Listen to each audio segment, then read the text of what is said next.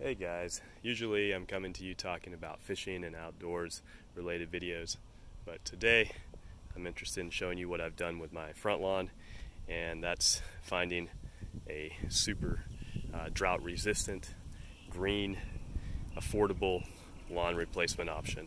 The magical plant is Lippia or Phyla Nodiflora. Now this is not a monoculture lawn.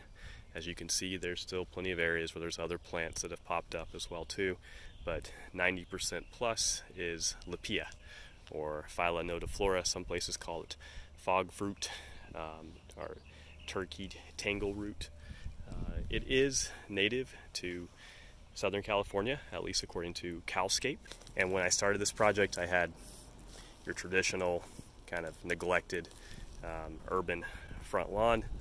I wanted to turn it into something that would not require anywhere as much water, still stay green throughout the summer, and still be amenable to a little bit of walking on as needed.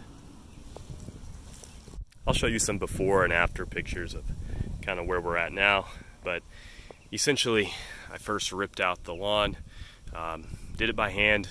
Don't be like me, get a tiller or hire someone to do that. And then I planted something called Yarrow, and that's listed as lawn replacement in some circles, and it may do well, but not in the Inland Empire, at least in my experience. There's still a little bit of Yarrow left over. You'll see it peeking through in some of the shots. This is Yarrow right here, another native plant. It just simply needs a little too much water and moisture and grows a little unruly for my liking. So after half a year or more with Yarrow, where it just didn't really work out, I went and had the wonderful task of ripping out the lawn again, which I did. And this time I used a tiller, got a little bit more smart about it, and put in drip irrigation instead of sprinklers, and then put in Lippia all throughout. And if you're looking at this closely and saying, hey, this looks a lot like Kurapia, you're not wrong. This is the native, the non-sterile, non-hybrid form of Kurapia. I decided to go with Lippia because it was a fraction of the cost for a flat of Lippia compared to a flat of Kurapia at the time when I purchased it. I've looked at the prices now, and it seems that continues to be the same. And planted these in the heat of summer, which would seem insane. The planting recommendations I followed were the same ones for Kurapia, which was to plant during the growing season, which tends to be when the sun is out more and when it's hotter. I think I planted it between July and September. That worked amazingly well. The plants grew aggressively, they grew quickly. You can see this animation here over 6 weeks, the coverage that occurred. And I've been very happy with the result. The maintenance that's been required has been really low. Honestly, there's been some weeding, and there's been a little bit of edging, and that's it. I don't need to mow it. I found that in areas where it's more shade than actual sunshine, the Lippia isn't going to grow as dense. It's going to grow more leggy and more thin and won't provide as much weed suppression. So keep that in mind if you have a yard that is more shade than sun. Now, Lippia, while it's listed as being native, also has the benefit of, once it gets into its growing season, having these beautiful little flowers, a little bit like clover flowers that pop up. They're kind of white and purple all over, really attractive. They're not only attractive to me, but they're also attractive to bees and other pollinators. You can see them all over in this video. If you're deathly afraid of bees, Lippia may not be a great option for you. I love having bees around. I've really gotten into gardening and planting, as you can see with all these planters here.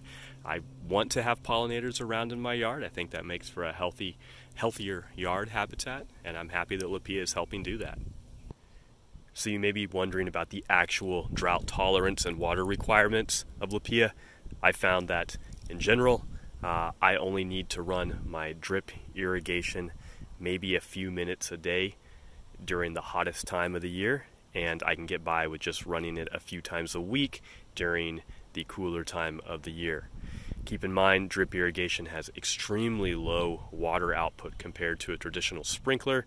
I think I'm using half gallon an hour drippers, and they're only running a few minutes each day at most during the hottest triple-digit 115-degree weather we get here out in the Inland Empire. Finally, one thing I forgot to mention, and an added benefit of Lippia I did not expect, was that not only does it propagate well as far as growing and spreading, but when I have to clean up the yard a bit and cut off the pieces that are growing into my mulch beds or onto my sidewalk, I can just dunk those in a bowl of water, and especially during the growing season, within less than a week they sprout roots, and I can plant those in bare spots or dry spots or other parts of my yard. So I sort of have an unlimited supply that just keeps going and going of Lippia. So in quick summary, Lippia is a native ground cover for Southern California and possibly other regions of the United States that is affordable, hardly needs any water, grows really quickly, is pollinator friendly, and stays green in the summer. What's not to like about it? Alright, you all.